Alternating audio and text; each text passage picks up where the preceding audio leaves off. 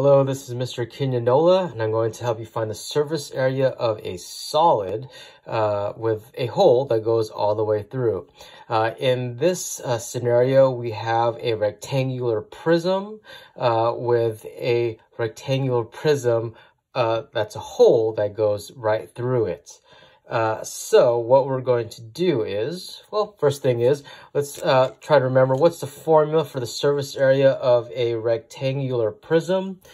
Well, surface area is 2 times the base area. There's 2 bases that are congruent and parallel, plus base perimeter times the distance between the 2 bases. So there's our formula, and we're going to use it twice for this situation because we have 2 rectangular prisms. So it says the hole goes all the way through. So let's draw this hole as if we have X-ray vision, and just do that. Do this right here. And let's draw that, and we have this line that goes all the way down, and we'll just connect it here. So look at that, we have X-ray vision. We can see that hole going all the way through. Look at that, my lines are as straight as possible. Okay, so there's the scenario. So next thing we'll do is, it says find the surface area. Surface area is how many squares fits on the surface. So let's pretend that there isn't a hole here. Let's just say that this right here, this hole is covered up, and it's covered up, and it just says find the surface area of this rectangular prism with no hole. So let's do that. So let's make our bases the top and the bottom faces. That says the length from here to here is 4. The length from here to here is 4. And so it looks like it's a square. So the area of a square is base times height, or base times base, because they're the same. So it's 16. 4 times 4 is 16 times 2 for our 2 bases, the bottom and the top, plus the base perimeter. So it's 4. Well, let's just write it over here. So this is 4, this is 4, 4, and 4. Base perimeter is the distance around. So 4 plus 4 plus 4 plus 4 is also 16. And times h, the distance between the 2 bases, which is 3. Okay, so let's use our trusty old calculator, making sure that we type in the correct things. So 2 times 16 is 32, plus 16 times 3 is 48. And so we'll just add these two. 48 plus 32 is 80. So the surface area of this outer prism is 80. Okay, now let's deal with this hole that's also a prism. But this one's a little different, because what this hole is really doing is it takes away some surface and it creates new surface. If you saw the previous video with a rectangular prism and a cylinder, so this circle takes away the surface from this rectangle. We flip it over.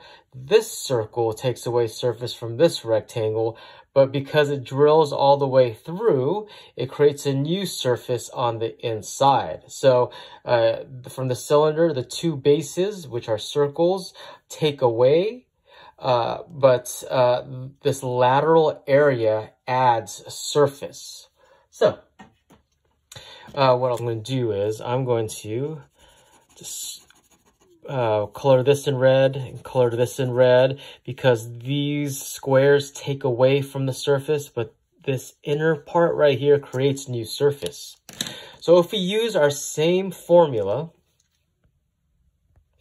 which is 2b plus ph, and we're going to apply this to this inner prism, which is the hole. Remember, these right here take away from the surface of the outer prism. So we'll make this a negative because it takes away. So now let's just plug some things in. So B represents base area. We're going to use the top and bottom faces for this this prism right here, this rectangular prism. It says the length of here is 2 feet, the length of here is 2 feet, so 2 times 2 is 4. And we'll bring down that -2. Don't forget the negative this time because these squares take away from this big square right here. Plus P is base perimeter. We use the top and bottom to be our bases. So 2 plus 2 plus 2 plus 2 is 8. And the distance between these two, we could figure it out from this length right here. It's the same thing, so it's 3.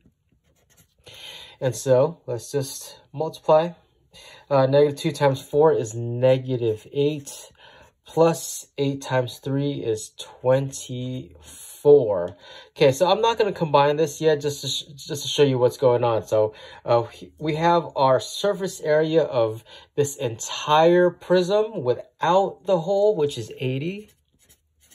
And then we'll write this -8 plus 24. So we have the entire surface area, which is 80. We're taking away 8 squares because 8 units squared because of these two right here.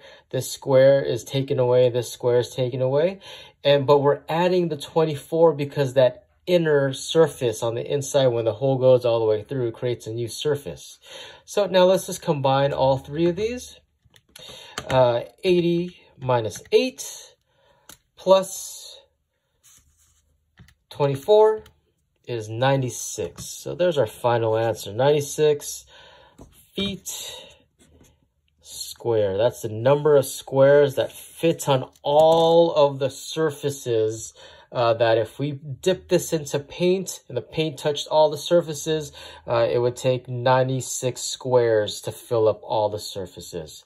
Hope that helps. Have a great day.